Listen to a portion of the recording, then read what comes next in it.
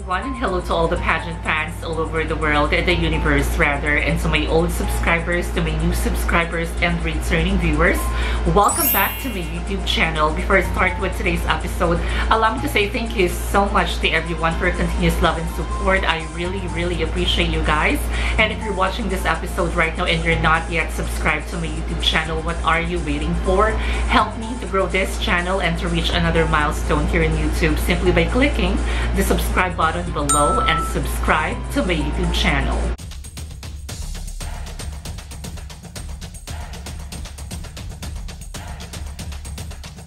In today's episode here in my channel is meant solely for Asian delegates competing in Miss Universe 2022 competition. In today's video, I'll do my very best to give you guys an informative and interesting insight about these countries and their respective delegates competing in Miss Universe 2022 beauty pageant. So without further ado, let's start this episode now. Let's start with Cambodia. Accept it or not, this country has a poor track record in Miss Universe. But with our current representative, Manita Han, chances and high hopes are always there because this stunning beauty from Cambodia is fluent in Cambodian, French, and English. And let's also admit the fact that she really gave a stellar performance during her national competition. And when it comes to her communication capability, it's no longer a conversation. It is pretty obvious that Manita Han can actually speak with confidence and full of clarity. Her passerella and stage presence as well during her national competition is very impressive, or it's very commendable. But when it comes to her beauty, it's not that consistent for me. Cambodia has always been incredible when it comes to their national costume. And with Cambodia's current representative, Manita Han, she's definitely an upgrade compared to their previous delegates who already competed in Miss Universe beauty pageant. Next is Indonesia. Indonesia as a country somehow already established their sash factor in Miss Universe. And to be fair with this country, just like Cambodia, they're also very good when it comes to their national costume. And when it comes to the preparation, when it comes to styling, wardrobe, they're very good at it. They want to make sure that their delegate will have a proper representation when they compete in Miss Universe beauty pageant. That hunger, that expectation, and that excitement to win their first Miss Universe is always high whenever it's Miss Universe season. I have to say that Frederica Cull was the best representative of this country has ever been sent in Miss Universe beauty pageant, as she placed as part of the top 10 semi-finalists. What I like about her current representative, Lakshmi Swardana, is definitely her good communication skills plus her spontaneity. Yes, so I would like to ask you, how do you maintain your mental health and public presence after going through cyberbullying? How I maintain my mental health and public presence is again with my M's, but I think I want to mention a little bit more about talking to people who can really help you, whether it's your family or a life coach or a friend. I think it's really important to connect, have a real human connection, and get out of social media when you need to. Just go back and ground yourself. I think that's so important for me. I would like to say to maybe the Indonesian pageant lovers or audience that, we should come together and show what we're all about. We have this motto in Indonesia, unity in diversity. So we are also known to be a very tolerant country. So let's show that on social media. Because I know for a fact that when you come to Indonesia, you can feel the kindness and the respect and the tolerance here. So let's show that, let's reflect that online as well. That's what I want to say, and continue to spread love and kindness in social media, as well as before you write something online, think about it. I really believe in the power of words, the power that it could bring to a person, but also how it can let that person down. Because once you post something online, it will stay forever online and in that person's mind.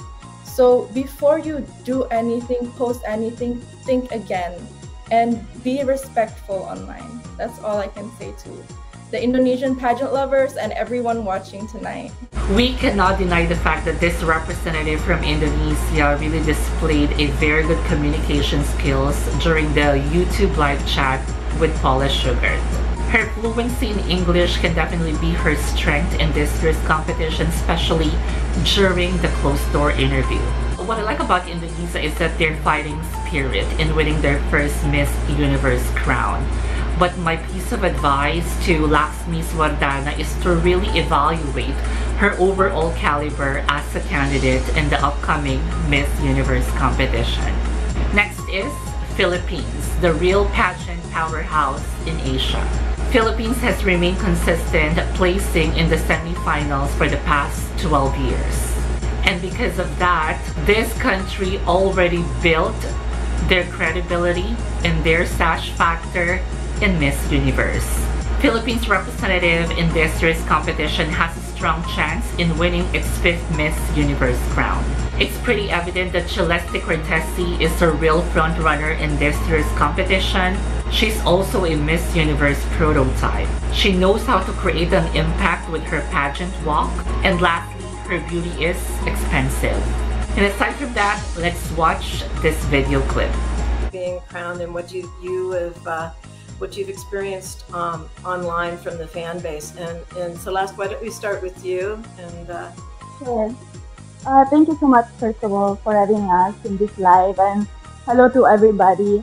My experience after I won, I received a lot of love, but at the same time, I also received a lot of bashing. I had people calling me many names. I also had people even editing my own photos just to make me look bad, to the point that I also had bashers trying to bash my family, my mom, my sister, my my dad. And I think it really got to a point that it's just too much, especially when they don't just touch you, but they also touch your family. So I think people really have to realize that there is a line that should never be crossed. I always tell everyone to spread more love than hate, to always be mindful of the things you say, because you never know how much words can hurt a person. And I'm telling you this because I am strong enough to handle it. But just imagine young women or young men that are going through cyberbullying. In the worst case, it ends up with suicide. And that's the worst case.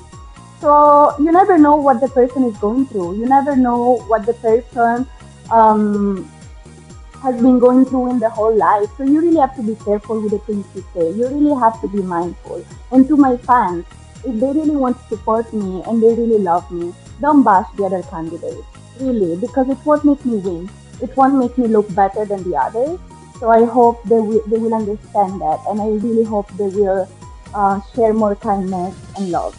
After sharing with you guys that short video, I can definitely say that this year's representative from the Philippines is very relatable. She's also spontaneous and full of confidence. And lastly, she speaks directly from her heart. Next is Thailand.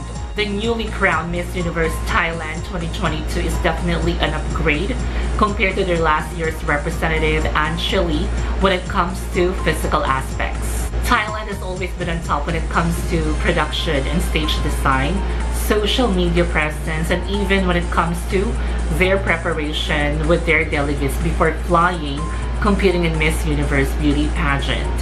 With the recent concluded Miss Universe Thailand 2022, this is just my personal opinion regarding this matter.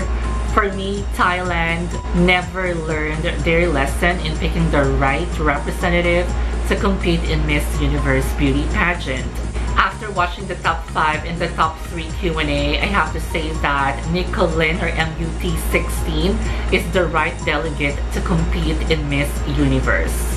I totally understand that maybe the winner of MUT 2022 outperformed Nicolin or MUT 16 when it comes to her passerelle aura projection. But then again, what I'm trying to say is that MUT 16 is a pageant veteran. She's very articulate and she speaks with conviction. I may not have the idea on how concrete was the answer of the winner, but the fact that she did not speak in English somehow gave me that impression that she's not comfortable in speaking in English, and it might create a dilemma when it comes to the closed-door interview in Miss Universe. As we all know, the closed-door interview has a huge impact when it comes to determining who will be part of the semi-finals. Aside from the swimsuit competition and the evening gown competition, current representative of Thailand in Miss Universe 2022 has that face value. Her passerella aura projection and her stage presence was very impressive and remarkable. It was indeed a performance that should be seen in Miss Universe stage. Next is Vietnam. Vietnam is definitely a fighting country in Miss Universe.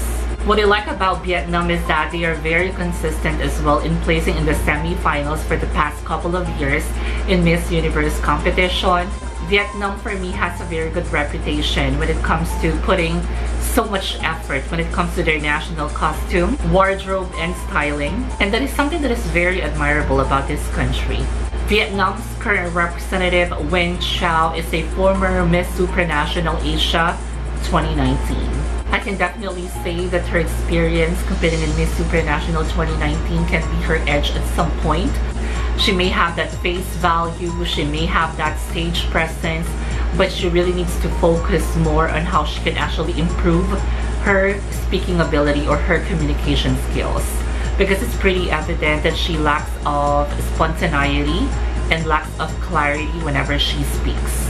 And that can be a hindrance for her at some point, especially during the closed-door interview.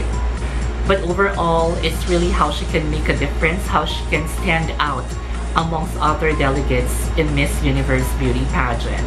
With these 5 Asian countries competing in Miss Universe 2022, I have to say that the Philippines has a strong candidate in this year's competition.